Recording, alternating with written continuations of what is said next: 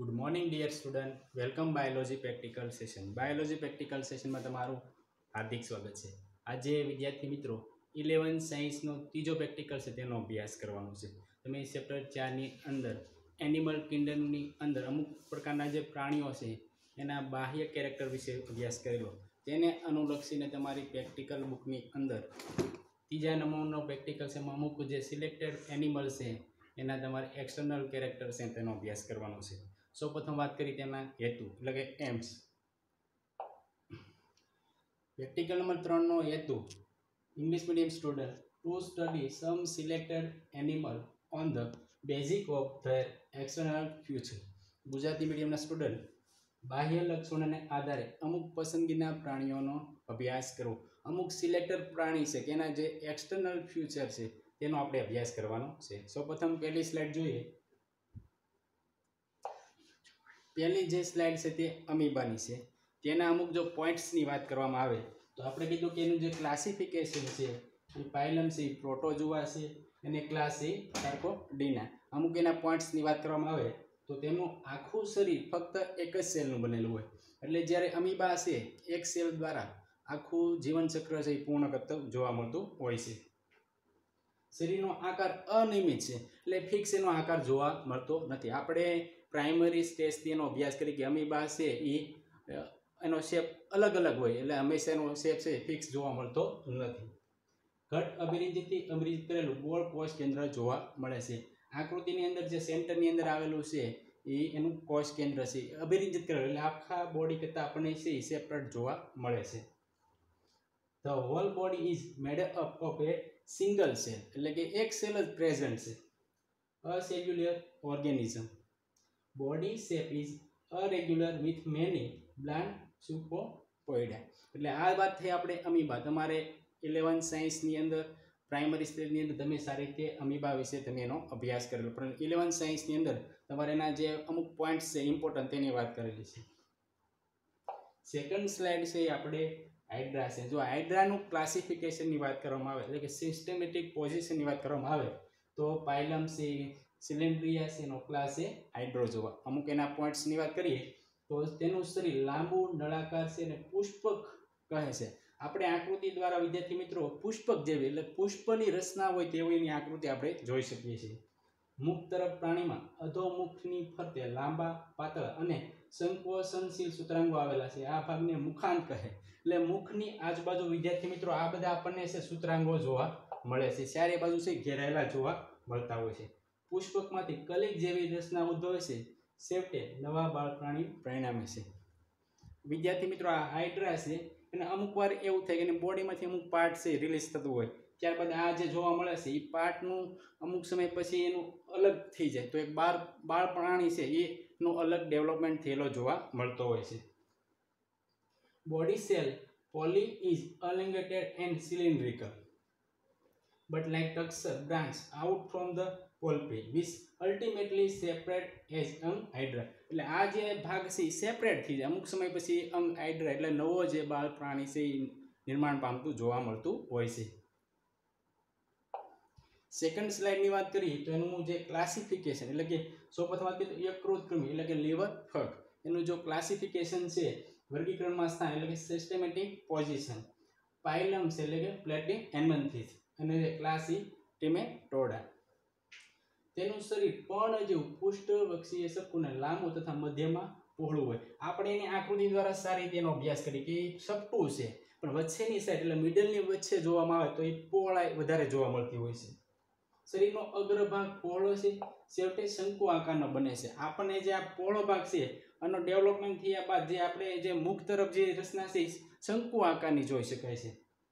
શંકુ આકારના શરીરની ટોચે મુખ હોય છે અને માસલ શુષ્કોથી ઘેરાયેલું એની આજુબાજુ છે ઘણા બધા શુષ્કો છે અવેલેબલ જોવા મળતા હોય છે। અ લીફ લાઇક ડોર્સોવેન્ટ્રલી ફ્લેટેડ બોડી આખી જે બોડી છે એની ફ્લેટેડ જોવા મળતી આપણે જો આપણે આકૃતિ દ્વારા સારી રીતે એનો જે સ્ટડી કરી શકીએ છીએ।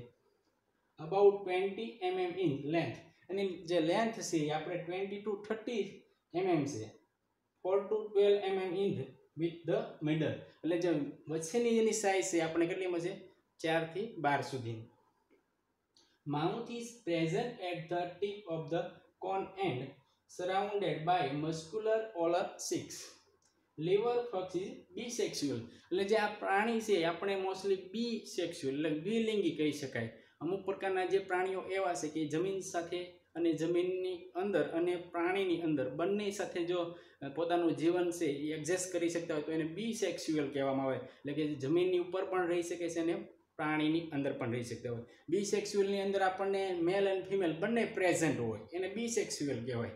આની અંદર આપણે મેલ અને ફિમેલ બંને છે એ પ્રેઝન્ટ જોવા મળતા હોય છે.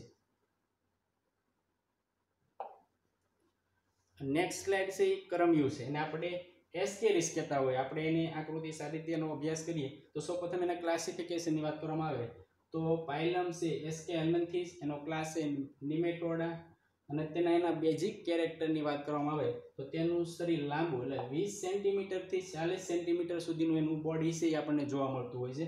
નળાકાર એટલે 5 થી 6 mm સુધી એનો વ્યાસ ડાયામીટર્સ જોવા મળતા હોય છે.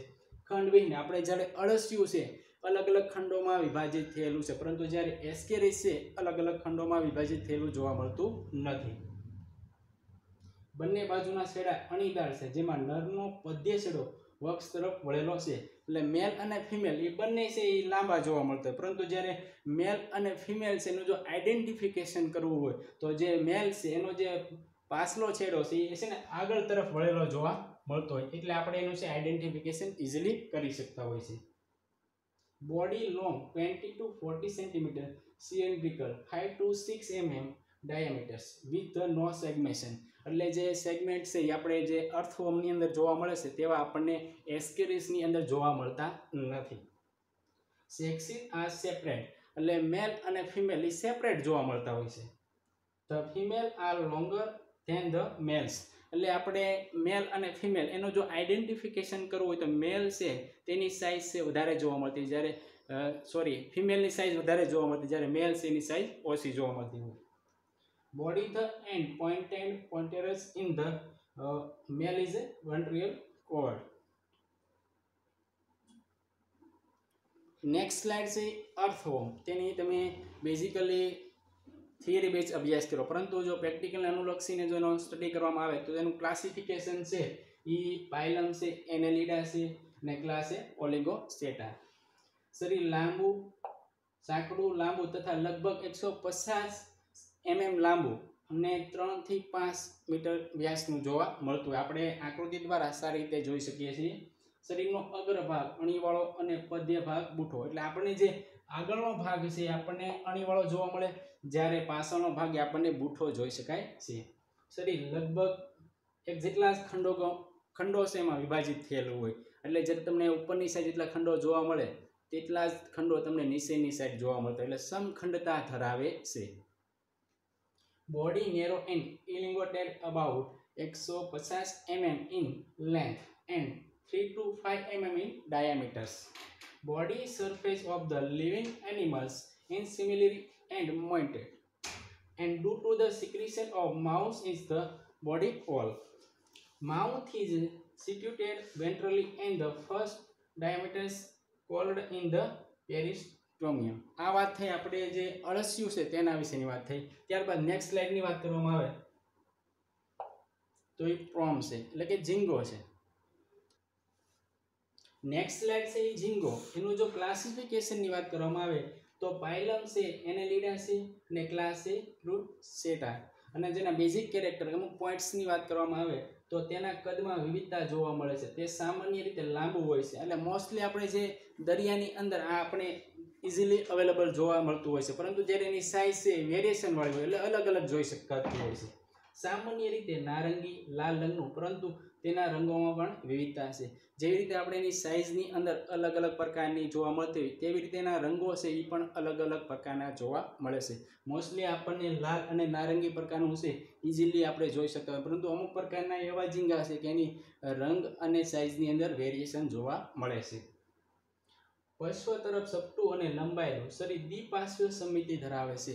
વિદ્યાર્થી મિત્રો તમે ચેપ્ટર 4 ની અંદર સમમિતિ, અસમમિતિ અને દ્વિપાર્શ્વીય સમમિતિ વિશે સારી રીતે અભ્યાસ કર્યો, પરંતુ જ્યારે ઝીંગો છે દ્વિપાર્શ્વીય સમમિતિ ધરાવે એટલે જ્યારે વચ્ચેના પાર્ટથી જો બોડી અલગ કરવામાં આવે તો બે સરખા ભાગની અંદર એનું બોડી છે ડિવાઈડ થયેલું જોવા મળતું હોય, જેથી કરીને આપણે એને દ્વિપાર્શ્વીય સમમિતિ કહેવામાં આવે છે. શરીર સ્પષ્ટપણે અગ્રભાગે શિરોરસ તથા પદ્ય ભાગે ઉદરમાં વેસાયેલું, તેમાં સાંધાવાળા જોડ ઉપાંગો હોય છે. આપણે મોસ્ટલી આપણે જે કીધું છે કે ક્લાસિકિરોસ્ટેડા એટલે કે સંધિપાત સમુદાયનું પ્રાણી છે, એટલે કે અલગ અલગ સાંધાની અંદર વિભાજિત થયેલું જોવા મળે છે. Size of animal is variable usually. It measure between 20 and 30 centimetre in length. પરંતુ ઘણીવાર એવું પણ બની શકે એ જે પોમ છે એની અલગ અલગ સાઇઝ છે, વેરિયેબલ છે, એટલે અલગ અલગ સાઇઝના તમને ઇઝીલી છે સમુદ્રની અંદર તમે એને જોઈ શકતા હોય છે. Usually orange, red and colour. Mostly આપણને બે ટાઈપ્સની અંદર જોવા મળતા, એના જે કલર છે એ ઓરેન્જ અને રેડ છે, પરંતુ અમુક વાર અલગ અલગ ટાઈપ્સના જે વેરિએશનવાળા કલર છે એ પણ તમે એને જોઈ શકો છો. However, the color is variable. At the end of the last abdominal segment, normally pointed dorsal tension is present. Next slide છે તારા માછલી. તારા માછલી સમુદ્રની અંદર જોવા મળતી એક અજોડ પ્રાણી છે. મોસ્ટલી આપણે ખારા પાણીની અંદર ઇઝીલી જોઈ શકતા હોય, પરંતુ જેનું ક્લાસિફિકેશનની વાત કરવામાં આવે એટલે કે એનું જે વર્ગીકરણ છે પાયલમ છે, પછીનો ડરમેટા છે, એનો ક્લાસ છે એસ્ટેરોઇડા. તારા માછલી ખારા પાણીનું એક અજોડ પ્રાણી છે, એટલે આપણે મોસ્ટલી છે સમુદ્રની અંદર સારી રીતે તેને આપણે જોઈ શકતા હોઈએ છીએ. તેની પંચસ્તરીય તારાકાર રચનાથી તરત ઓળખી શકાય. આપણે આકૃતિ દ્વારા એની જે રચના છે એટલે પંચસ્તરીય રચના છે, વચ્ચેની તકતી જેવો ભાગ છે અને ચારે બાજુ જે ભુજાઓ છે અલગ અલગ જોઈ શકતા હોય, તેના દ્વારા આપણે એનું આઈડેન્ટિફિકેશન છે ઇઝીલી કરી શકતા હોઈએ. તેનો શરીરનો વ્યાસ 15 થી 20 સેન્ટીમીટરનો છે અને ત્રિજ્યાવાળી સમમિતિ ધરાવે. આપણે સ્ટાર છે એટલે ત્રિજ્યાવાળી સમમિતિ ધરાવે છે, એટલે કે જે બે પાર્ટની અંદર જે ડિવાઈડ કરવામાં આવે તો મોસ્ટલી સરખા ભાગની અંદર ડિવાઈડ થાય, પરંતુ એની રચના છે એ ત્રિજ્યાવાળી, કારણ કે સ્ટાર જેવી રચના હોવાથી ત્રિજ્યાવાળી સમમિતિ ધરાવે છે. શરીરનો વચ્ચોવચ્ચ તકતી જેવી રચના છે, જેનાથી 5 ભુજા ઉત્પન્ન થાય છે, જે દૂરસ્થ છેડે સાંકડી બનતી જાય છે. આ વચ્ચેનો ભાગ છે તકતી જેવી રચના છે, ચારે બાજુ એને આપણે 5 જેવી જે છે ભુજાઓ ઇઝીલી જોઈ શકીએ છીએ, અને જ્યારે એને જે અણી સાઈડ છે આપણે એટલે છેડો ભાગ છે એ આપણે અણી જેવી રચના જોવા મળે છે, ઇઝીલી આપણે જોઈ શકીએ છીએ. Starfish is aquatic marine organism which can be identified its star-shaped pointed out structure. Body is a central disc from which 5 tapered arms radiate. Next slide છે એ લેબિયોરોહિતા એટલે કે પીસીસની છે, એટલે કે માછલીની છે. તો એનું ક્લાસિફિકેશનની વાત કરવામાં આવે તો વિદ્યાર્થી મિત્રો તેનું જો પાયલમ છે કોર્ડેટા છે, સબ ફાઇલમ છે વર્ટિબ્રેટા છે, અને સુપર ક્લાસ ફિશિસ છે, અને ક્લાસ છે ઓસ્ટ્રોસ્થિસ. હવે આપણે માછલી છે ઇઝીલી આપણે સમુદ્રની અંદર જોઈ શકતા હોય, પરંતુ એના જે બોડી ટેક્સચર છે અને ઉપરની જે સ્કિન છે એના આધારે અલગ અલગ ટાઈપ્સ અવેલેબલ થતા હોય. ત્યારબાદ એની જે ટેલ છે એની જે સમાનતા છે, અમુક વાર એની અલગ અલગ વેરિએશનને આધારે આપણે અલગ અલગ પાર્ટ્સની અંદર એને ડિવાઈડ કરેલા છે. આપણે જ્યારે ચેપ્ટર 4 ની અંદર બે પ્રકારની મત્સ્ય છે અવેલેબલ છે, કાસ્તી અને અસ્થિ મત્સ્ય. કાસ્તી મત્સ્ય એટલે કોઈ પણ માછલી હોય એને ઇઝીલી વળી શકતી હોય, એના બોડી પાર્ટ છે ઇઝીલી વળી શકતા હોય, જ્યારે અસ્થિ મત્સ્ય છે ઇઝીલી વળી શકતા નથી. વિદ્યાર્થી મિત્રો આપણા બોડીની અંદર પણ અમુક પ્રકારના કાસ્તીના અસ્થિ આવેલા છે અને અસ્થિ પણ જોવા મળે છે. આ જે આપણા કાન છે, નાક છે, એ બધા કાસ્તી છે કે એ મૂવમેન્ટ કરી શકે એટલે કે વળી શકતા હોય, જ્યારે આ હાથનું જે હાડકું છે એ આપણે અસ્થિનું બનેલ છે એટલે વળી શકતું નથી. એવી રીતે આપણે મત્સ્યની અંદર બે ટાઈપ્સ તમે ઇઝીલી થિયરી બેઝ તમે એનો અભ્યાસ કરેલો. સૌપ્રથમ વાત કરીએ એના બેઝિક કેરેક્ટર. તેનું શરીર બોટ જેવું સુવાળી, પશ્વ તરફ સાંકડું ભૂખરા કે પૃષ્ઠ તરફ કાળા રંગનું અને વક્ષ તરફ સળગતું હોય છે. લંબાઈ 1 મીટર સુધીની હોઈ શકે. શરીરનો શીશ, ધડ તથા પૂંછમાં બેસાયેલું અને પશ્વ તરફ સમાન મીન પક્ષ જોવા મળે. વિદ્યાર્થી મિત્રો આ જે બોડીની અંદર તમે ચેપ્ટર 4 ની અંદર અમુક પ્રકારના જે ભીંગડા છે તેનો અભ્યાસ કરી લો. અમુક પ્રકારના પ્લેકોડ પણ હોઈ શકે, સ્લાયકોડ પણ હોઈ શકે, અને અલગ અલગ ટાઈપ્સના જોઈ શકતા હોય છે. આ જે રચના છે મીનપક છે અને આ ટેલ, આ જે સમાન રચના છે બંને ટેલ બાજુ, એટલે આના દ્વારા આપણે ઓળખી શકીએ કે આ માછલી છે રોહુ એટલે કે લેબિયો રોહિતાની છે. Body is divided into head, tongue and tell, એટલે ત્રણ ભાગની અંદર જેનું બોડી છે એ ડિવાઈડ થયેલું જોવા મળે છે. Dorsal વેન્ટ્રલી lobes are of the equal size. આપણે ડોર્સલ આ બંને સાઈડ, ડોર્સલ અને વેન્ટ્રલ બંને સાઈડ આપણે ઇઝીલી એને આઈડેન્ટિફાઈ કરી શકીએ છીએ. The margin of the lower lips is ફાઇબ્રન્ટ. Last specimen છે એ ડેટકાનું છે એટલે કે રાના ટ્રાઇગીના, એનું જે સાયન્ટિફિક નેમ છે, એનું જો ક્લાસિફિકેશનની વાત કરવામાં આવે તો પાયલમ છે કોર્ડેટા એટલે કે મેરુદંડી છે, સબ ફાઇલમ એટલે કે વર્ટિબ્રેટા એટલે કે પૃષ્ઠવંશી છે. ત્યારબાદ ક્લાસ છે ઓસ્ટિરોસ્ટિસ એટલે કે ઉભયજીવી. ઉભયજીવી એટલે કે પ્રાણી પાણીની અંદર અને જમીન સાથે બંને રીતે પોતાનું શરીર છે એટલે એડજસ્ટ કરી શકતું, એટલે પોતાનું જીવન છે બંને સ્ટેજની ઉપર સારી રીતે જીવી શકતું હોય તો તેને આપણે ઉભયજીવી કહેવામાં આવે છે. આગળ આપણે લીવર ફગની અંદર ઉભયલિંગી હતું એટલે કે મેલ એન્ડ ફિમેલ બંને પ્રેઝન્ટ હોય ને ઉભયલિંગી કહેવાય, પરંતુ વિદ્યાર્થી મિત્રો આ છે ઉભયજીવી એટલે જમીન અને પાણીની અંદર બંને રહી શકે તો એને આપણે ઉભયજીવી કહેતા હોઈએ છીએ. શરીર શીશ અને ધડ હોય છે પણ ગર્દનનો અભાવ, એટલે આ જે ભાગ છે આપણને જોવા મળતો નથી. નસકોરા બહારની તરફ ખુલતા અને ઉપસેલી આંખો. આપણે ઉપસેલી આંખો છે એટલે જેનું બોડી છે એની કરતા એની આંખો છે ઉપસેલી એટલે બહારની તરફ જોવા મળે છે. કાનમાં મધ્ય કર્ણનો બહારનો ભાગ કર્ણપટલ નામના પડદા વડે આવરિત છે. ત્વચા અનાહરિત છે અને ચીકણી હોય છે, એટલે જે કાન છે એની ઉપર કર્ણપટલ આપણે કેમ આ રીતે જોવા મળે એવી રીતે દેડકાની અંદર પણ સારી રીતે પ્રેઝન્ટ હોય છે, એટલે સારી રીતે જોઈ શકીએ. અનહારી છે એટલે ઉપરની જે સ્કિન છે એની અંદર વિદ્યાર્થી મિત્રો ભીંગડા અવેલેબલ નથી, પરંતુ લીસા કલરની જે સ્કિન છે અવેલેબલ હોય છે.